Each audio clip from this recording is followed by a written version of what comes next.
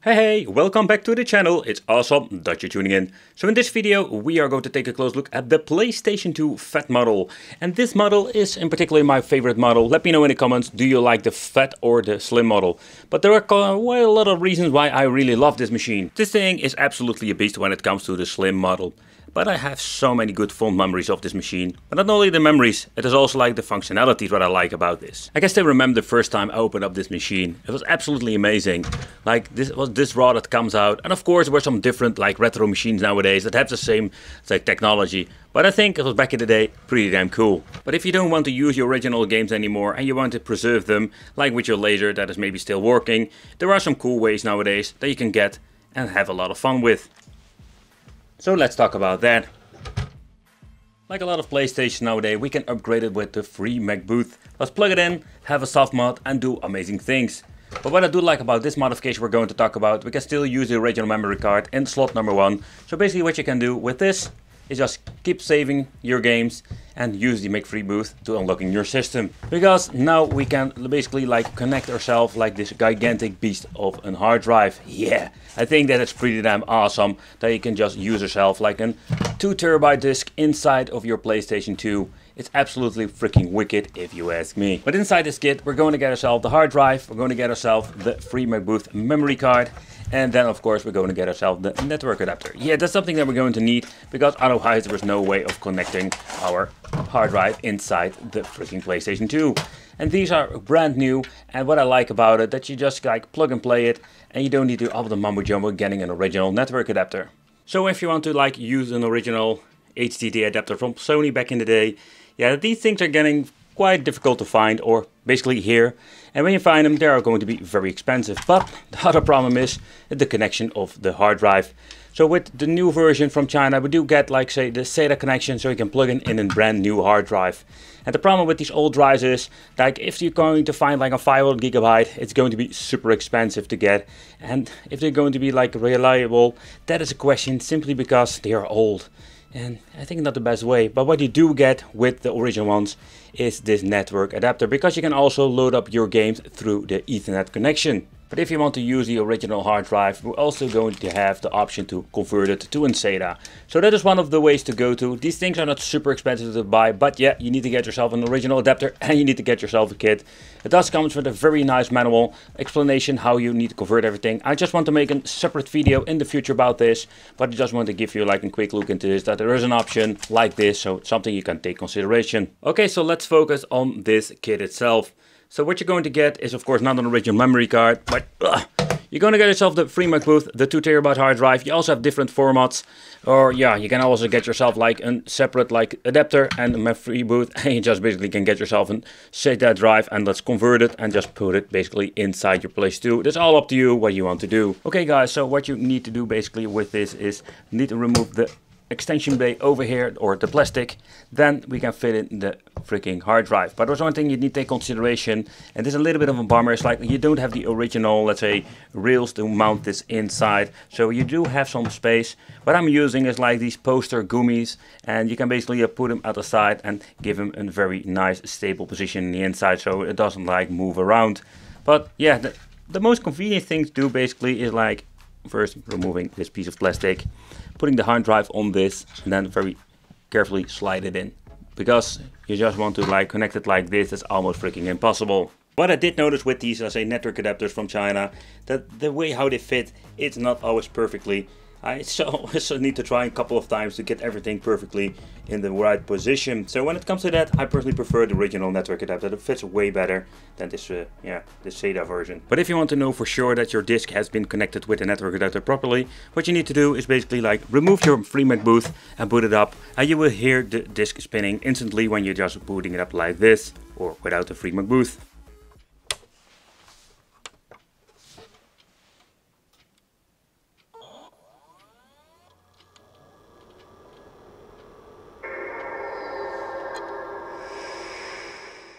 But before we're going to boot up the system, I just want to point out I also made a lot of videos about the HDMI adapters and solutions for PlayStation 2.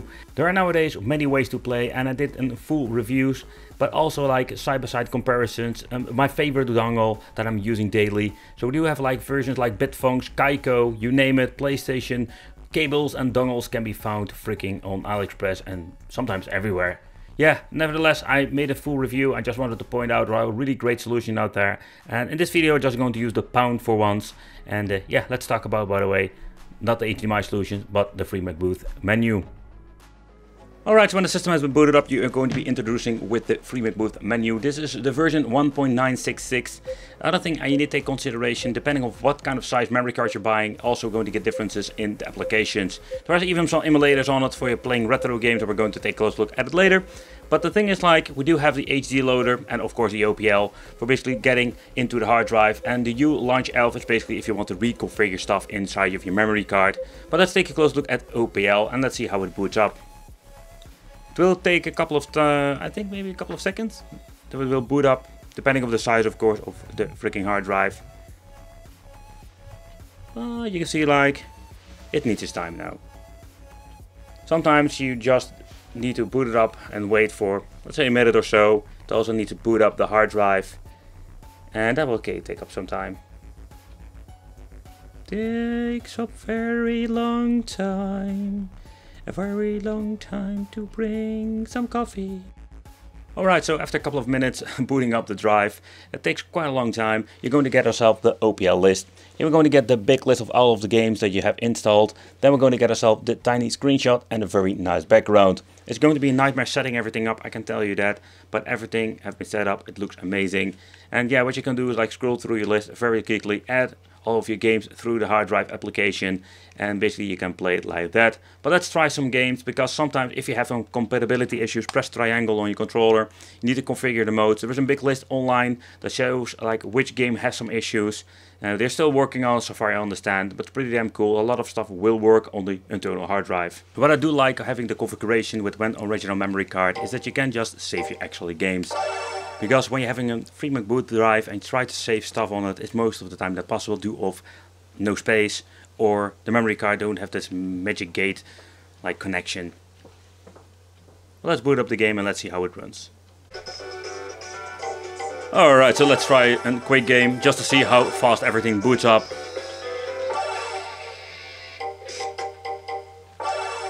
And let's see what we're going to get.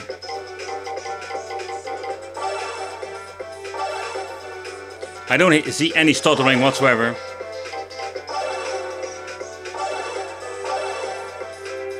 Don't you love all those freaking options? Yes, yes, yes, I want to race. Come on. Hurry. Loading times, you're really gonna late it. But you can see, like, it's very fast loading. And that's what I like about it. So let's play a little bit of the game.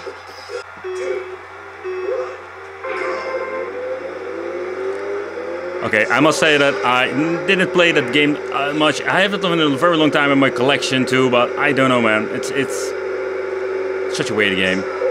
The graphical thing is so weird, and when you're looking at the controls, it feels kind of arcadey, but also kind of strange. Like, look at this. What the hell?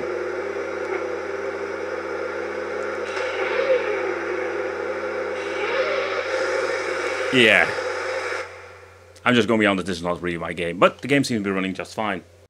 The only downside is if you go into the rebooting your system every single time, it needs to load up the freaking hard drive, and that takes freaking forever sometimes, or that is how it feels. Okay, so next up let's try just a fighting game, just for fun. Let's see how everything works out.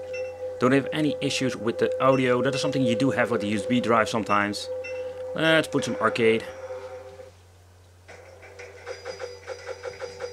Alright, so time for some subby wobby. Yeah.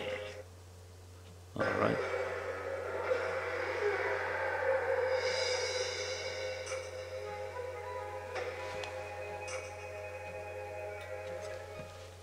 I need to fight against myself. What the hell? And like expected, the loading times are super fast.